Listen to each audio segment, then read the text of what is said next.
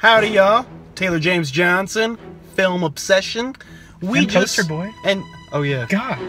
Let's do that again. Apparently everyone on screen needs an introduction. Taylor James Johnson right here, and... Poster Boy. Poster Boy. Yes. Together, we just saw Kingsman, The Golden Circle. This is the second Kingsman film we've had. And if you like the first one, you're going to have a good time with this one. It is a little more silly and wacky. That doesn't necessarily mean that's a bad thing. So the interesting thing about these Kingsman films is that they are, it's a mixture of homage and satire. It is obviously inspired, influenced by James Bond films. But it is not a James Bond film, of course. It is its own original thing, yet it reminds us of, you know, familiar franchises. So I think the reason why the Kingsman did so well, the first one, is that, you know, we got a dose of originality, which people like, and we got a dose of the familiar, which people like. So you're like, hey, this feels like a movie I've kind of seen before, but it's a new take on it. And I actually like that better than Hollywood going out and just revamping James Bond again. You know? Like, I honestly enjoyed these two Kingsman films better than any of the last James Bond movies, and I like them. You know, but they take themselves too seriously. And that is where Kingsman comes in, is it rides the line, right on the line of taking itself seriously and not taking itself seriously at all. To the point of where they're, you know, making very, very ridiculous, almost slapstick type of jokes. But it works in this film. The director, Matthew Vaughn, has found an interesting balance of humor and action and silliness, and but there's stakes. You're still like, oh, don't die, characters I like, but you're still gonna laugh at the you know, the funny little things that happen, and it's just really ridiculous. It's a science fiction film, actually. It feels like it takes place in the future.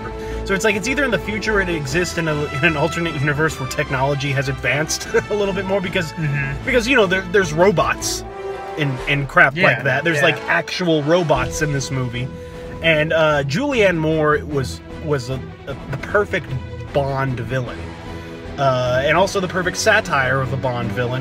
Her evil layer, you know, like Dr. Evil. You know, the films, they don't go as far as Austin Powers, but you know, it's kind of halfway there.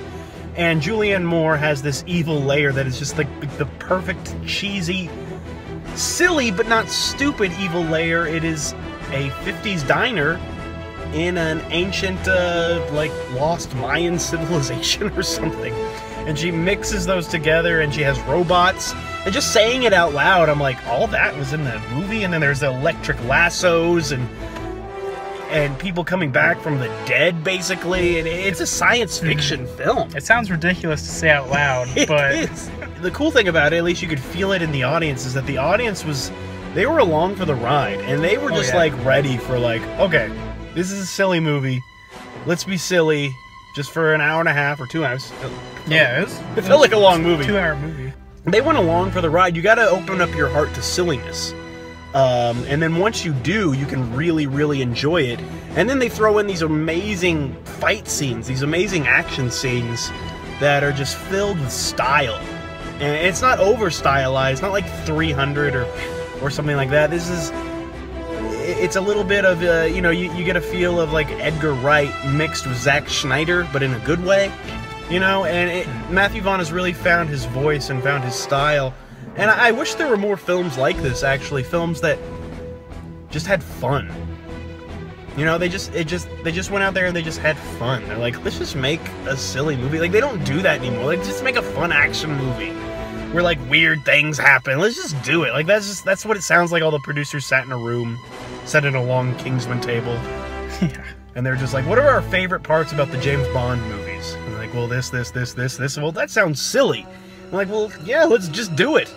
That's what people used to like, and now we don't have that. And you know, everything goes full circle and comes back, and the trends of society, and And that's what these films are doing. They're taking the silliness of the past and putting them in the modern day and giving it a new twist. So, yeah, I mean, I wouldn't necessarily go out and say, like, oh my gosh, this was a great film or anything, but I definitely, like, I found myself laughing out loud and smiling. Oh, yeah. And so did the audience that we were with. They were clapping at moments, you know, when the character achieves things. The audience really cared about the characters, and even the villains, you know, had motivation. They weren't just like, I'm evil and I'm taking over the world. You know, they had like their reasons.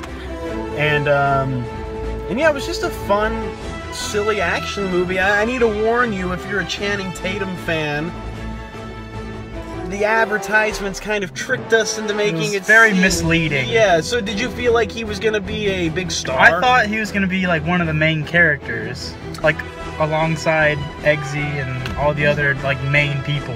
Yeah, even the posters and stuff had Channing right next to Eggsy, and you felt like there was going to be this cool team-up buddy cop comedy thing, but Channing, his character is very important, but he's not really in it that much. Same goes for Jeff Bridges.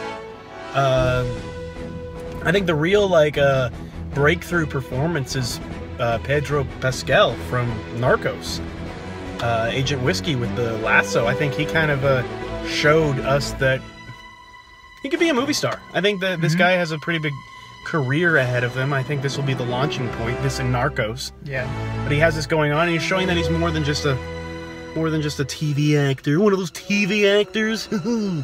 But yeah, I'm looking forward to seeing what he does next. Even the actor who plays Eggsy, I feel like he has a good career ahead of them. I think so. And yeah, it was just a fun action movie, which we haven't seen in a long time. And we even got dressed up because we're like statesmen. Yes. Yeah, we're definitely repping our statesmen. Yes, made in America.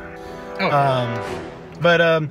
But yeah, I guess I keep going back to the word fun. I hate using that word, but it really was fun. And sometimes movies are supposed to be fun. After these latest James Bond movies, you're like, you know, we have to get into Bond's inner psyche and, you know, what he means to be dark and gritty. And yeah, I like that exists in our, like, we have, in this world that we live in, full of all these movies, we have multiple options for our action spy movies. And I'm so glad that Matthew Vaughn has given us this type of spy movie, and hopefully this will inspire Hollywood to do more like this and not just reboot everything. Like, if there's something you want to reboot, maybe say, like, maybe there's a different way to tell that story, or tell an original story that its roots are at that beloved franchise. Like I would honestly rather see a Kingsman-style Indiana Jones-influenced original idea than see another Indiana Jones movie. And I love Indiana Jones.